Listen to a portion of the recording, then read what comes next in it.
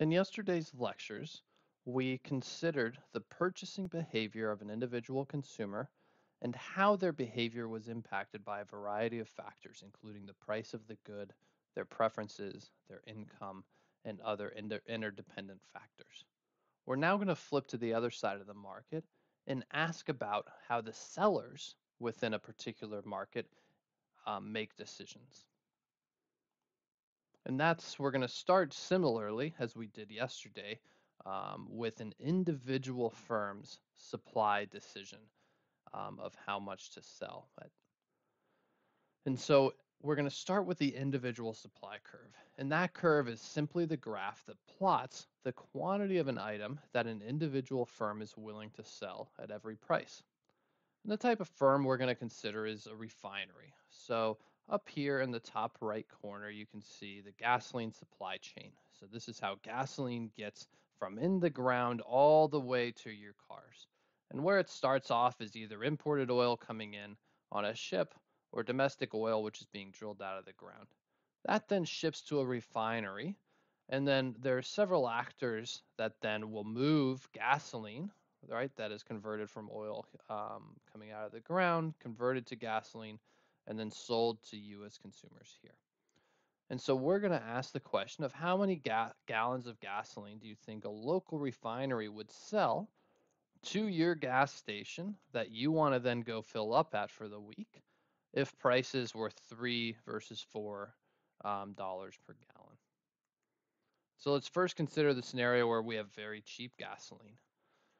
And we consider our individual refinery, and they do their cost benefit analysis, and they decide that the quantity of gasoline that they will supply at $1 per gallon is 10 million gallons for the week, and that's to serve the entire St. Paul and Minneapolis area. Now let's suppose that the price increases.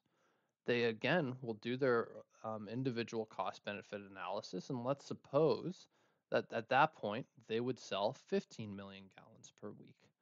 And so this higher price induces this refinery to stay on longer for the week and to convert more oil into gasoline to then sell to individual buyers. Now let's suppose prices are $3 per gallon. All of a sudden, all of the gallons that this refinery is selling to individual consumers can fetch a higher price. And so maybe they find that it's worthwhile to leave the refinery on for a longer period of time. We can continue this exercise and continue to raise the dollars per gallon of gasoline higher and higher. And eventually what we could do is just connect these dots because we know that prices aren't always in these equal whole dollar increments. We can have, for example, prices that are 425, 375, 250, etc. And that's what gives us our individual supply model. So this individual supply model relates for every single price how much gasoline our refinery will sell to a gas station and ultimately to consumers. And notice here that our individual supply model includes a portion here that's zero on the quantity supplied. And so what this model tells us is that if prices are 50 cents per gallon, the refinery will sell nothing.